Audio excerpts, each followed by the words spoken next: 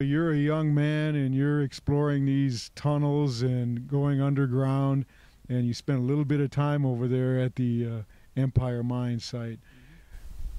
Yeah, and the way they brought the ore up, they dropped it into um, ore bins where they had some waste and some mill rock, and the waste rock went out to the waste dump, and they hired a guy to live down there in one of the houses that he would go out with a hose and hose off the rock, and quite often they'd find rock with gold in it that got thrown out. They didn't do a good sorting job. So we would do that too. Just sneak along the waste dump and find pieces of quartz with gold in it. But my biggest find was when they sorted the rock and it went to the mill, there was a separate track. They put the ore in a car and they'd run it down to where the stamp mills were. And so we found that track, and we were following along one day, and I guess this piece I found fell out of one of the ore cars. They probably had it heaped up, and it was probably the size of a hard ball, just chock full of gold. Yeah, I mean today it would be worth, several $1,000s probably. So I picked it up, and my buddies that were with me, they said, "That's gold, that's real gold. You're so lucky to find that." So we ran home with it. We put it out on the concrete sidewalk and beat it up with a hammer. Just broke it all to pieces and said, "Oh, look, we got gold," and kind of threw it away. Never kept a piece of it. You don't have it in the house under the mattress or anything? And how old were you when this happened? I was about 14, 13, 14 years old, yeah. But one of the neat pieces I did keep was my father having the store. The miners would come in, and some of the miners weren't too honest. They were called high graders, and a high grader is nothing more than a thief. It steals from the company. So they would bring in samples of rock in a ore bag, and my dad would take this, and he would make a call to a guy named Nick in Nevada City.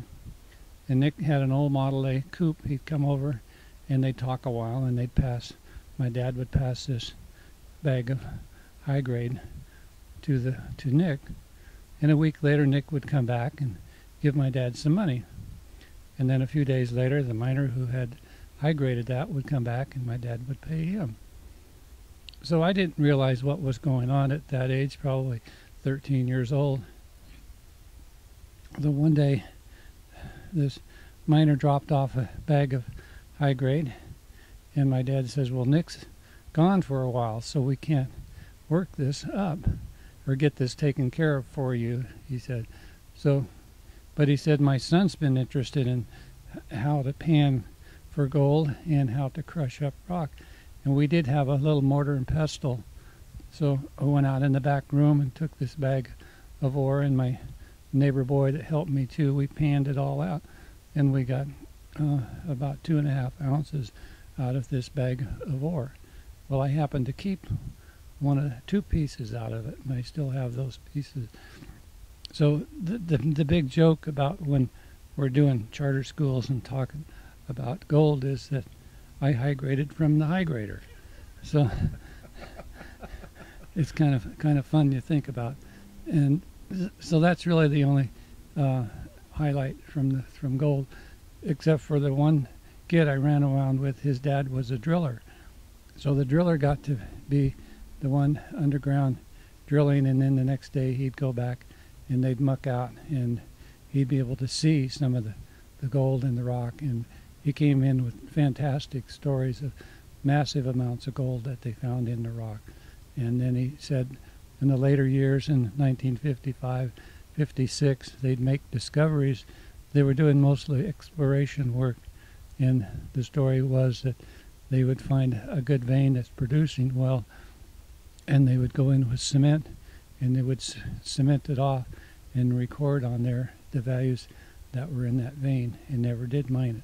So that leads us to believe that if that's really true story, that there's a lot of gold still underground that never was mined out.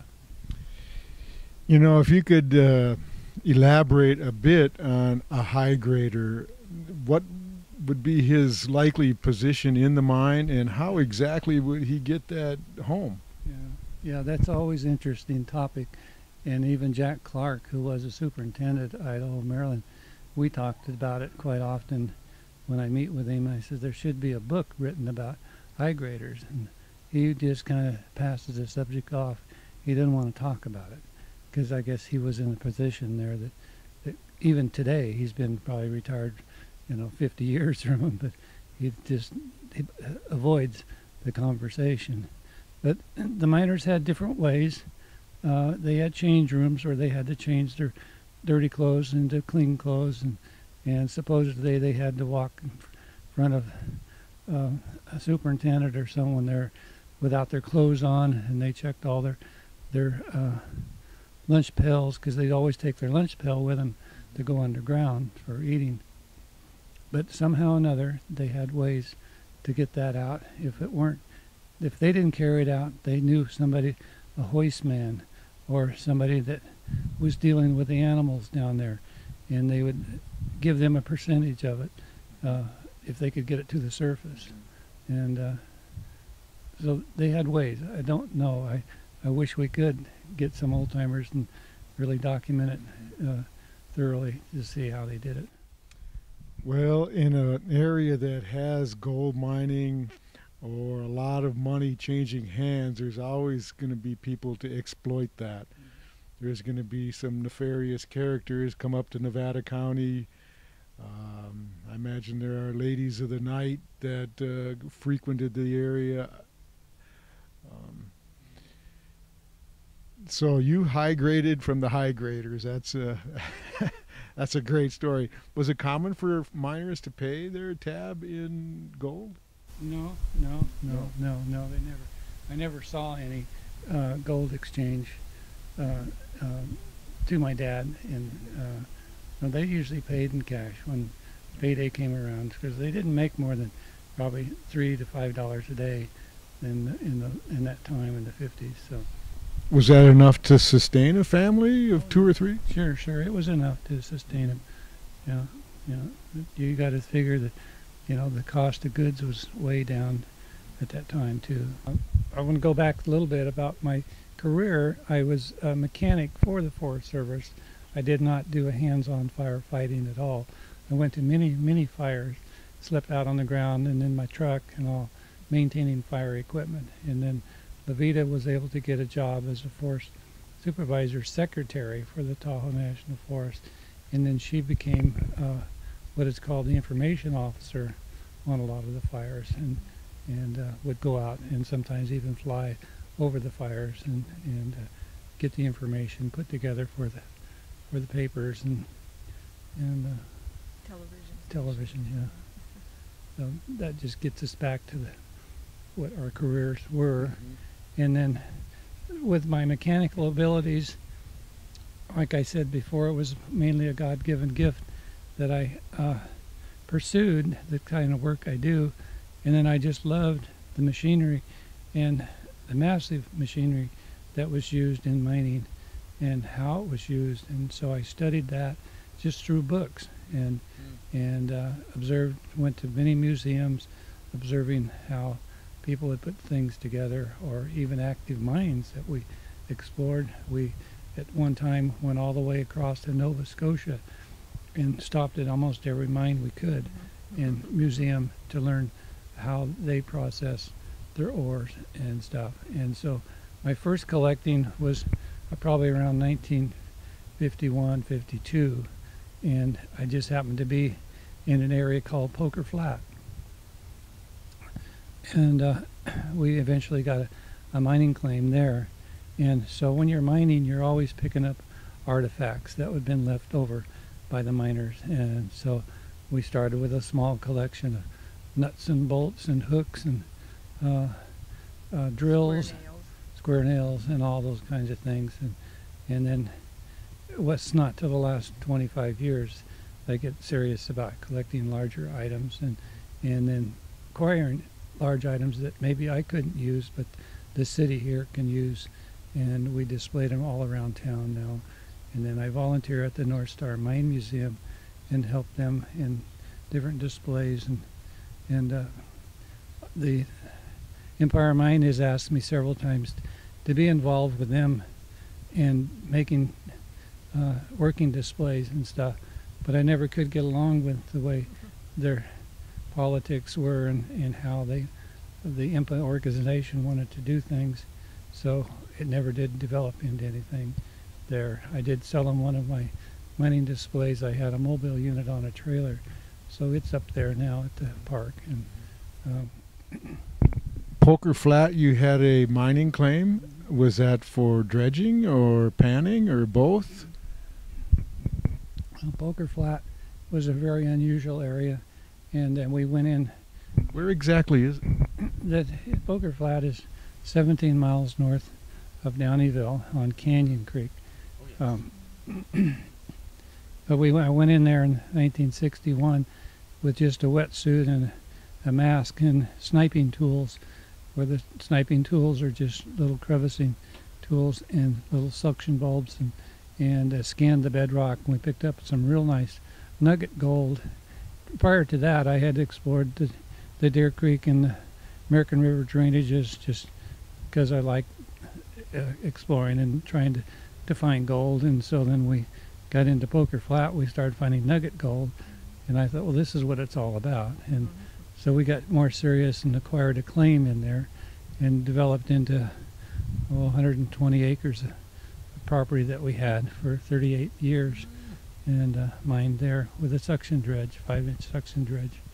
Okay, you're there in Poker Flat with your family, and you're finding some nuggets. What did you do with this stuff? Mm-hmm. Yeah, each of the boys had their own gold bottle, and I think they've taken them all back to their home now, but they'd have their own special nuggets and special bottle they'd hold their nuggets in.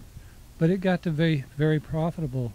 We made several ounces a season, so what do you do with it rather than put it in a safe or in a bottle? And so I started making jewelry since I